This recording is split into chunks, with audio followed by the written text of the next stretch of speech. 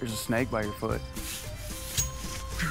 Whoa, whoa, whoa, whoa. Just a little joke there, Highness. Is this your usual pickup line? I find if you really want to know who somebody is, you gotta see them scared. And you wanted to know who I was? I surely did. I don't know whether to be flattered or frightened. And what did you learn about me, if I may ask? Well, your first instinct was to face danger. That's something. Also, I make you for a registered companion. And how did you arrive at that conclusion? You're the only girl on this whole planet that don't have hayseed in her hair. Also, nobody on Parrish says, if I may ask. We just ask. Would it surprise you to know that I grew up on Parrish? It would. Jeremiah. Calliope. Well, you're pretty as a muse. I'll give you that. Oh, you know your Greek mythology. I'm impressed. Are you a student of the earth that was? I wouldn't call myself a student of much anything. I work with my hands all day, so come night, I like to spend time in my books. What brings you back to Parrish? Unification Day. And to see my father. I don't get back often enough. Oh, hell. Calliope Campbell? Mm-hmm. Old man Campbell's little girl. Oh, we don't usually call him old man around the house, but... Mostly she just calls me Dad. Oh, Mr. Campbell, sir. Nice night. My daughter is on vacation, son. If you take my meaning. Just being neighborly, sir. Might look to seeking your companionship elsewhere. Jeremiah, you ain't dancing? I guess that's my cue. It was nice meeting you, Jeremiah. Ma'am? Come on. There's a snake by your boot.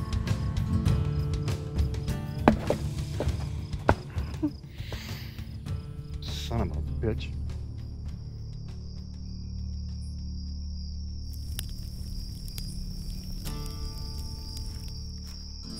That must have been some dance. It's one of the few dances where I know all the steps. But I imagine you know all about that. I could probably teach you a few steps you don't know. That an offer? Just stating facts. What's got you out so late? I can't get enough of the stars. On Core Worlds, we can't see them at all unless we leave Atmo. There's too many lights. I don't think I'd care for that much. It does provide incentive to come back for visits, for sure.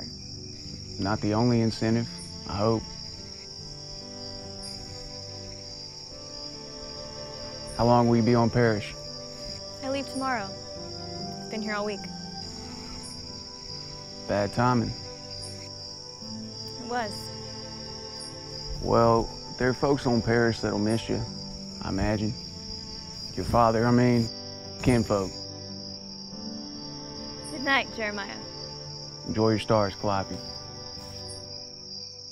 Jeremiah, Ma'am? stargazing is such a lonely business. Perhaps you could do something about that.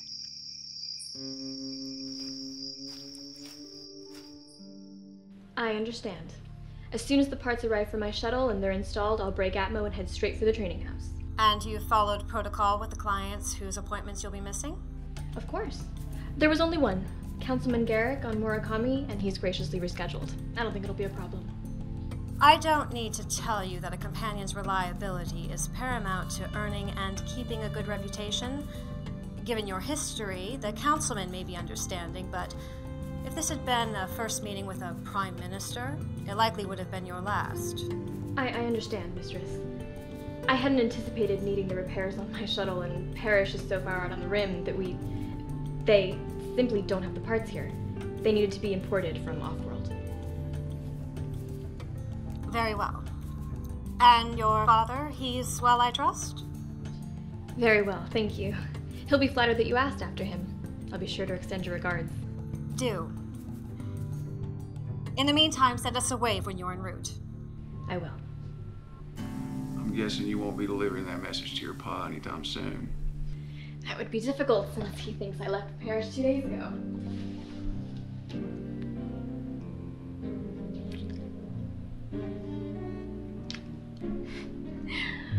breaking about half a dozen different rules here.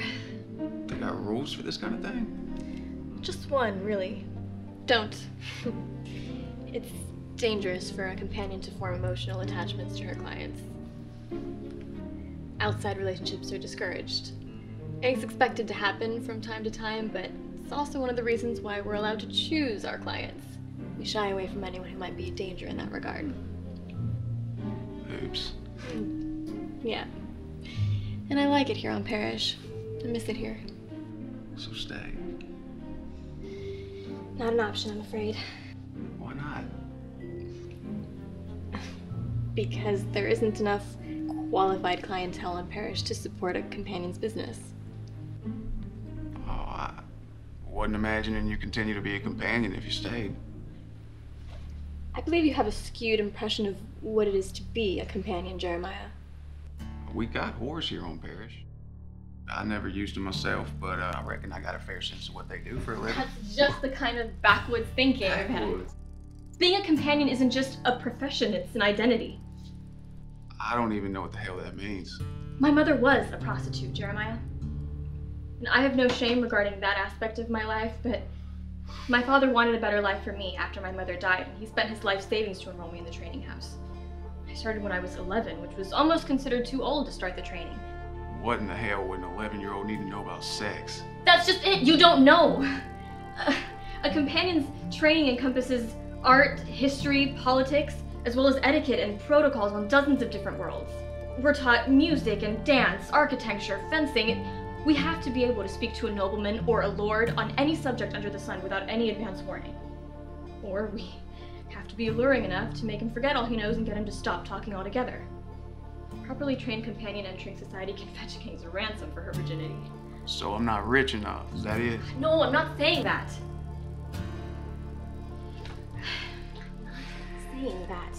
I'm just saying that these feelings I'm experiencing are unexpected and overwhelming and exciting, but they're only 3 days old. And I can't give up on the only life I've ever known for them. For all I know, in a week's time, he'd be back in the arms of Darla. I'd be too ashamed among my peers to go back to my old life. That wouldn't happen. But it could.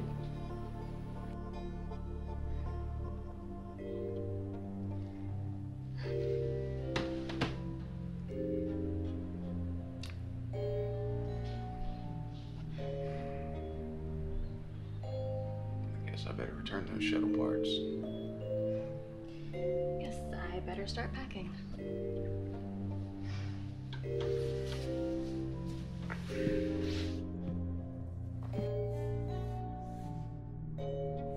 My life was fine before I met you. More than fine. I didn't want for anything. Now, I don't want anything else. I'll be back in a year. I'll be here.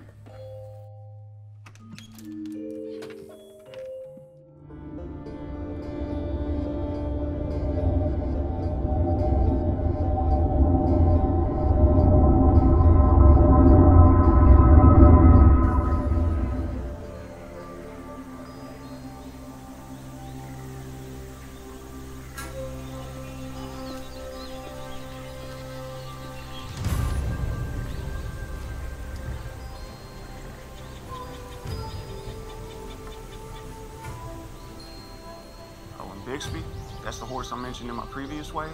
Well, he got all tangled up in some barbed wire that last snowfall we had and tore his leg up pretty good. But it was just soft tissue damage. You know, we're lucky he didn't break, because I don't think I'd have the heart to put him down. You know, speaking of hearts, well, your last wave was, what made me feel, it was very nice is what I mean to say. I don't have your training in these sorts of things, but I want you to know you got me reading my favorite Old Earth that was poets. Don't let anyone else catch wind of me reading poetry and getting all moody-eyed. They'd think I was crazy for sure. But that Byron fella, you know, he had something I think you might like. It goes... Is this a bad time? Of course not, mistress. We trained you to lie better than that, my dear. Yes, mistress. When you came back to us 6 months ago, you were a changed woman. Now, I understand that visits to one's former home can have that effect, but when you requested to remain at the training house to teach the new students, I found it odd. Yes, mistress. I do not like to pry into the private lives of those under my care, so I've not asked about your reasons. But if I may be so bold, I'm guessing it has something to do with the young gentleman waiting for you by the pagoda? I have a visitor? You do. But if this young gentleman is a danger to you, if he seeks to rob you of your calling or clouds the clarity of your thoughts, then you would both be well served by you putting an end to whatever affair you have and letting him get on with his life. And you with yours. You were one of the most sought-after companions in the verse, and yet you continue to deny all requests for your company. Now, as a marketing strategy, well, it does have its merits. You're more in demand now than you ever were before, and the prices these clients are offering are astronomical. I understand what you're saying, headmistress. Child, I've been dancing to this music for longer than you've been alive. If you are considering a change in station, in situation, I beg of you to accept one of these offers. Anyone you see fit, and leave with a nest egg will allow you to keep your situation and your reputation intact and repay your father for all of the support he's given you. I'll even help you find someone suitable if you'd like. A situation brief, not entirely too unpleasant. And if your gentleman does return your affections, surely he'll understand that this is for him as well. I don't think he will. He's not... This is not his world. Then perhaps he's not the right man. I suggest you take this idea to him and gauge his reaction. You cannot consider a future with him without knowing him in all of his seasons.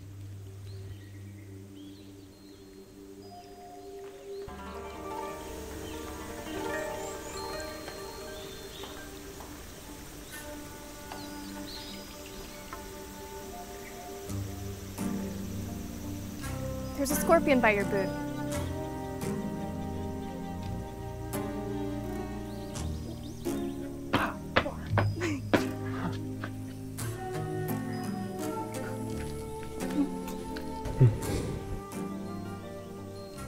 I think I'd rather you were crying that I wasn't here than because I am. I'm very glad to see you. The ways have been wonderful, but just enough to make the absence worse. That's why I came. I heard there was some work here for a builder, and I put in a bid so low, they would have been stupid not to hire me. So, you'll be on More Common for a while then? Just a day. It was a small gig. All the larger contracts get ate up by the big fish. I'm just a minnow around here. Or perhaps you're like the koi in the pond. You'll grow to fit the size of the pool you're in. Hells bells, woman.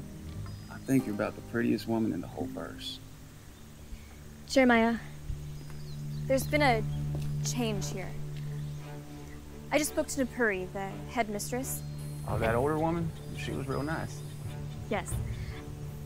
She seems to have deduced our association, and she's... I can't believe I'm saying this, but she seems to be encouraging me to pursue it. That's great. Taihaula. It is Taihaula. But you don't seem none too happy about it.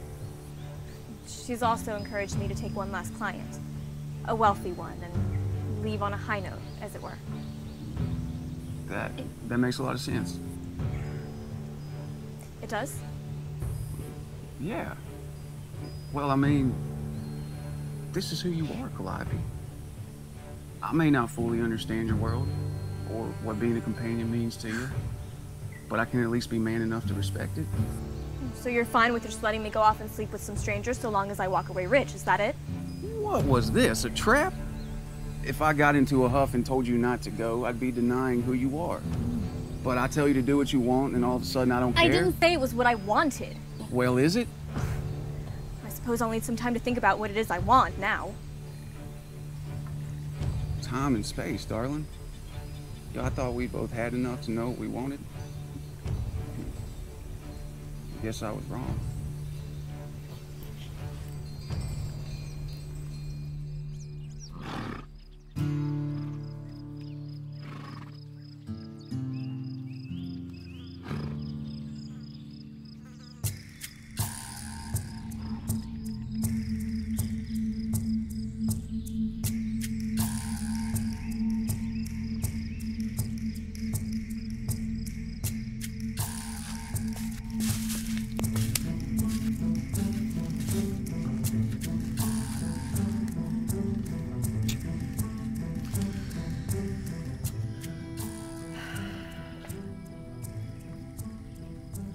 Reynolds? Mr. Campbell? You're not the worst man I ever met, Jeremiah. You work hard, don't drink much, got a little book knowing, come to the aid of people wanting help. All in, I dare say you was a good man. Not that I ain't appreciative of the kindness, sir, but is there a point to it? My daughter is at the hotel.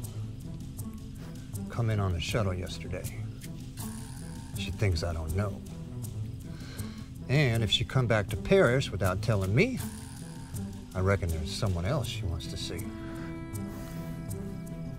Well, she ain't told me neither, so maybe it's someone else. Son, there ain't nobody else. Not in her whole life. I don't think I even... Reynolds? I know all about your history of bedding farmers' daughters and raising hell. I know you don't know the difference between a whorehouse and a henhouse. She's my daughter. And for reasons defying understanding, she's in love with you. So you take care of her,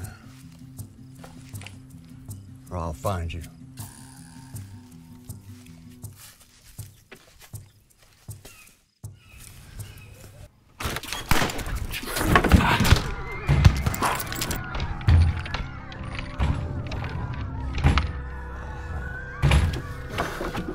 Reavers.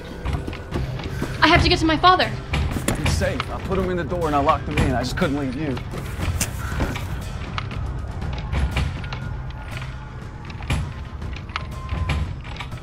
What a fool I've been. We had a chance at happiness and I wasted it. I wanted to be with you so badly, but my pride got in the way. I was hurt that you would so willingly give me over to someone else that I lashed out, and now it's too late. It's too late.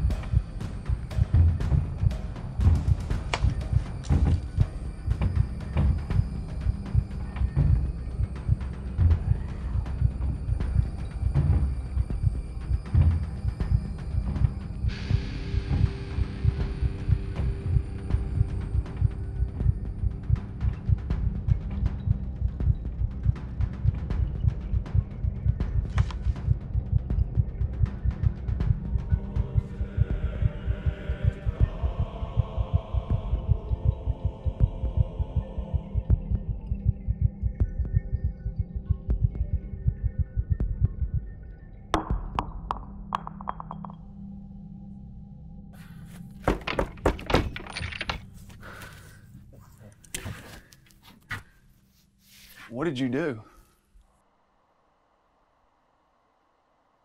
What just happened? What was in that vial? There are no Reavers. What was in that vial? A companion's dignity. It's a toxin that kills anyone who violates us. You drank a poison? I'll be dead in minutes. Oh, God, no. Oh, God. I'm the fool here. I have loved you since the day we met, and I should have picked up and come to Murakami to be with you. I thought we'd have time to work it all out. I thought it would be okay. I thought a little scare might get you to tell me how you really felt. But oh God, what have I done? That's what I figured. What? I said I figured you'd do something like that. That's why the vial was filled with fruit juice. Thought a little scare might get you to tell me how you really felt. What? Are you, how did you... You don't play a player. Hell, I didn't have the idea for this till 10 minutes ago. Well, I didn't know it would be this, but I knew it would be something, so I came prepared.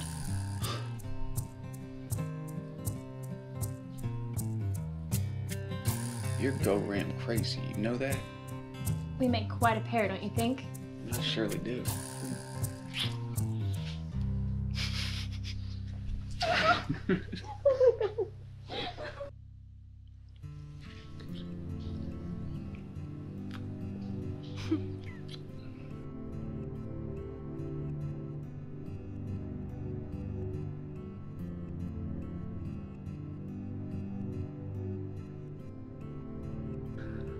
There's a snake in the bed. That's not a...